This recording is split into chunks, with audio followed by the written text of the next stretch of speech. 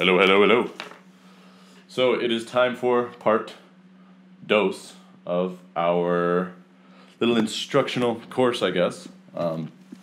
So this is focusing on post-production of pretty much what we showed you last time. Once we get done recording a song or a track, then this is what we do to it to make it sound better. So I just want to show you some techniques.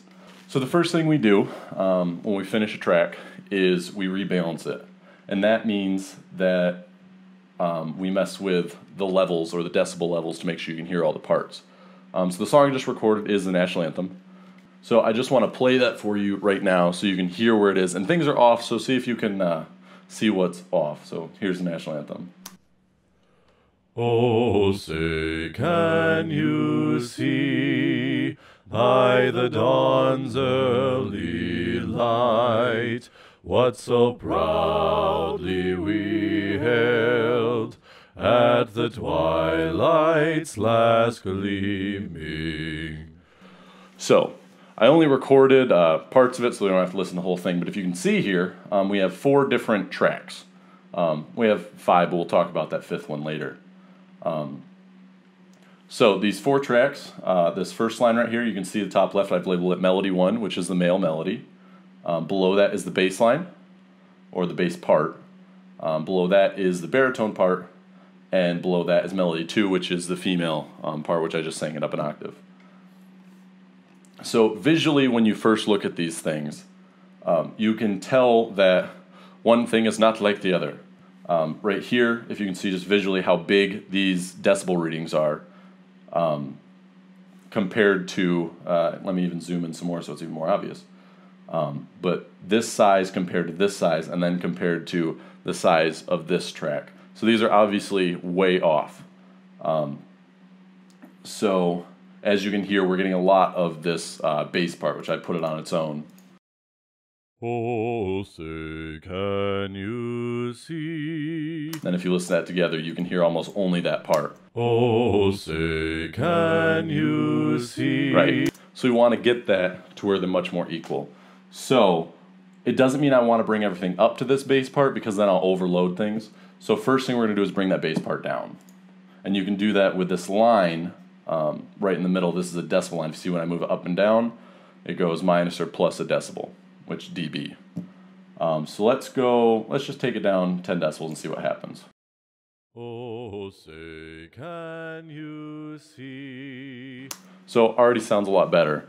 And I'm not going to take you through the whole balancing process. I'm going to mess with this, but as I'm doing this, what I'm looking at is this line down here. If you see the decibel level.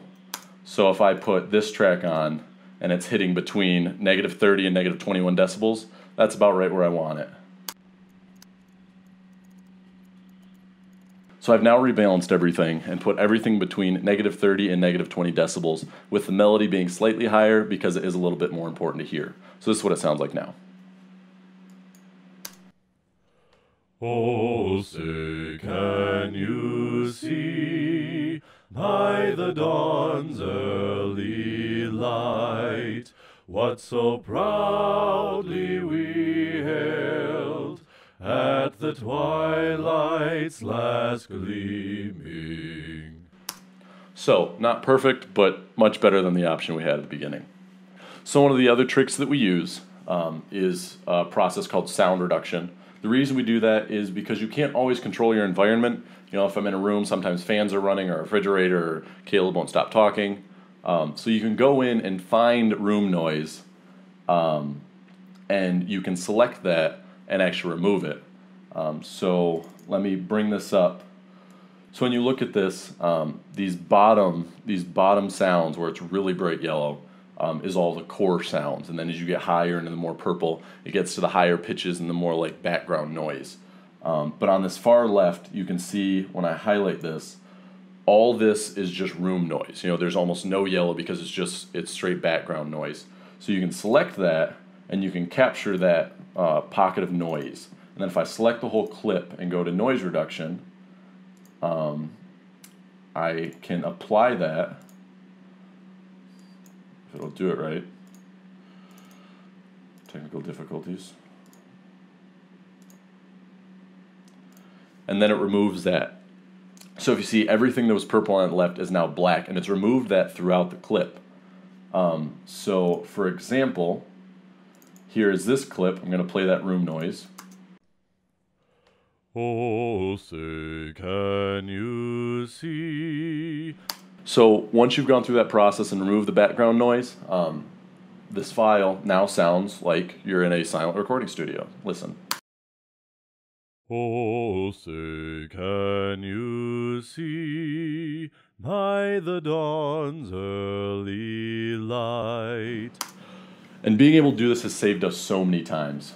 Now, to move on to the next thing, when you do this, you get a rather empty feel, because in your room there's a lot of reverberation. So to remove that reverberation makes you sound like you're in a tiny box. So the next thing we can do is add reverb. So give me a second. I've got to remove the background noise from everything. So once I've removed the sound, the next thing that I go and do is I add reverb to make it sound like we're in a bigger room. So I've already done that to these tracks, but let me click on them just to show you. So this is a reverb panel.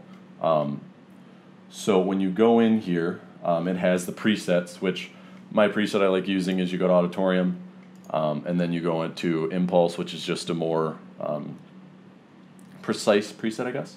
And I go into the Cathedral. The reason why is it has long response with slow decay, so it makes you seem like you're in a really big room. So let me show you without reverb, this is what this track sounds like. Oh, say, can you see? So now I'm going to turn reverb on, and I want you to hear how it makes you sound like you're in a cathedral, honestly. Oh, say, can you see by the dawn's early light? It's kind of subtle, but you can hear after you get done with the note, it kind of just rings, and I just really like how that sounds. So I go and put that effect on every single track after I've removed the sound from every single track. And then this is what it ends up with. Oh, say, can you see by the dawn's early light? Alright, so at this point, a small note, and this is something that I used to forget a lot, is when you're recording, a lot of times I stop the recording with the space bar because it's a big button, it's easy to push, instead of trying to find the record button. But with that, the mouse, the space bar makes noise, you know, and this picks it up. So at the end of every clip, I have learned to go in and you just grab it and move it back the slightest bit, and it just completely takes that away. So just note to self if you're doing recording, small stuff matters. Alright, so probably one of the most entertaining abilities that we have through this is Autotune, which I'm sure a lot of people have heard of Autotune. But just to show you what exactly it can do, as I said, I would talk about this fifth clip later down here, which is the low bass. And right now it's not really a low bass. If I go to the bass line and play the bass part, you know, it's that note. And the bass part right now, or the low bass part, is the same note. You know, what I want to do is take it down an octave, because octaves are fun. So in order to do that, you open up the file, which by double-clicking on it, you go into your effects, you go down to time and pitch, go to manual pitch correction, and then if you see here, these green lines are just showing the pitches that are going on. So this lowest note is showing somewhere around low E, so E2.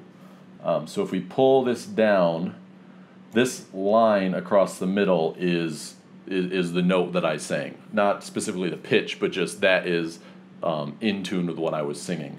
So if you see right here, you see the decibel level lines again, which is the note. So if we play it, that's the low E or whatever I was singing. So if you want to take this down, you grab this line and pull. And as you can see, it's going down in cents. The farthest I can go is 500 cents. So with a half step being 100 cents, then you do math, you want to go down an octave, that's 12 steps, you go down 1,200 cents. So we're going to take this down another 500 and apply that. And then if we take this down another 200 cents, we should be there. So let's go down to 200. Oh, hey, look there. We got it. All right, let's apply that, and let's see if math works.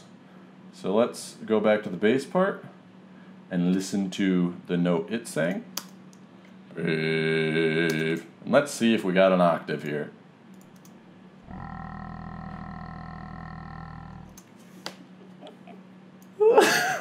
I think that's an octave.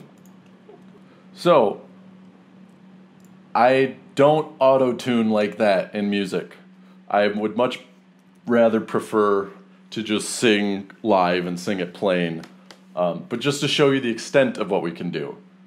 In some songs we do auto-tune, especially if I've recorded with someone and then I come home and I don't have a time to meet with them again, then I'll tweak a few notes, but nothing that ridiculous.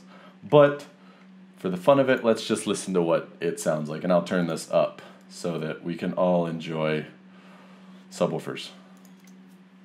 O'er the land of the free and the home of the brave.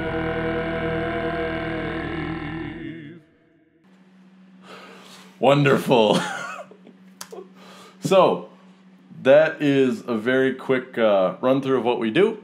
If you have any questions, always leave a comment below. Andrew, enjoy editing this, and we will see you in 2 weeks. Have a good weekend.